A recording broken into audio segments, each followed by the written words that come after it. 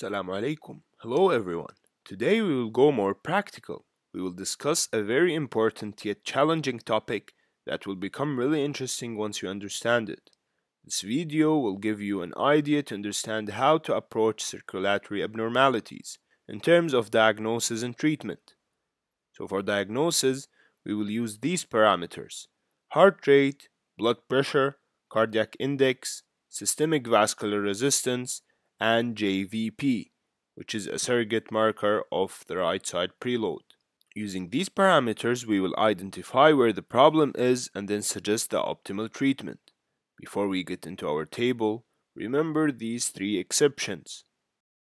All the abnormalities that we will discuss will have low blood pressure, except for one that's caused by hypertension.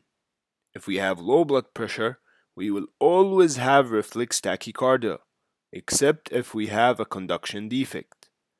Only one will have a high cardiac index, which happens due to increased body demand, and that is sepsis. Now, having these three in mind, let's master this topic. Our parameters in the first condition would look like this.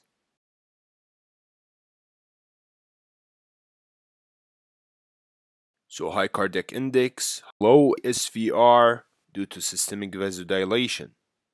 Based on what we already know, this must be sepsis. And for that, antibiotics would be the treatment.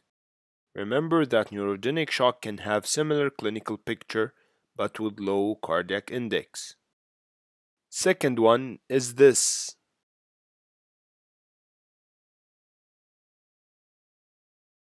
Here, the clues are low cardiac index with low preload or JVP. The problem here is related to preload, and these cases can represent conditions such as hypovolemia. The treatment would be volume repletion. Third one has this clinical picture. It's similar to the one above, however, the JVP is high.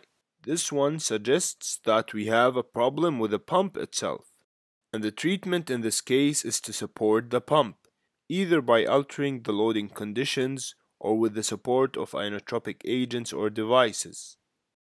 Fourth condition on our list has these features.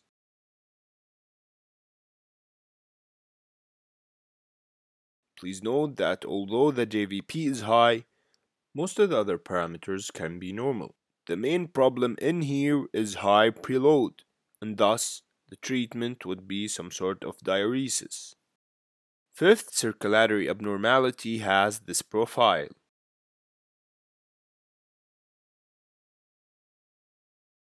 Can you see this? The discordant heart rate that does not respond to low blood pressure is the key.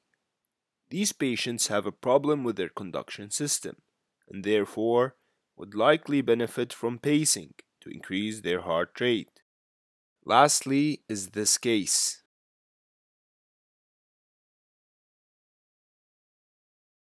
Here, the key is the dissociation between cardiac index and blood pressure. The high blood pressure in this case directs us to think about a problem in afterload. Antihypertensive agents are likely to help these scenarios by reducing afterload. Finally, remember this. For the JVP, it goes down in the first two cases, sepsis and hypovolemia. We hope that we were able to simplify this important topic. Please let us know what do you think about the approach to circulatory abnormalities, and don't forget to like, share, and subscribe to get our latest explanations. Until next time.